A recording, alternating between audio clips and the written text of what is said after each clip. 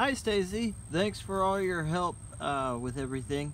I'm not sure if this video is going to help you at all, but I have completely reattached the bladder that I was sent from you guys.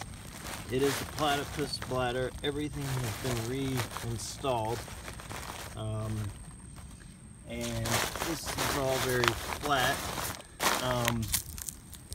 and as you can see here, it's not even coming out here, and I thought it would from that last picture that I'd sent you. I'm gonna take this out. Sorry, I'm setting that on the ground. I'll be right back in 2 secs while I take this off. And you definitely know way more about this than I do, so whatever advice or opinion you have is what I'll go with. But it, as you can see, it doesn't, it kinda comes to the end, but it doesn't actually come to it.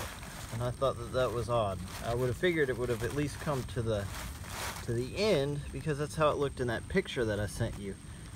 But in this case it doesn't, and I wonder if maybe that's because it's a platypus and that nozzle sticks all the way up into a further part of the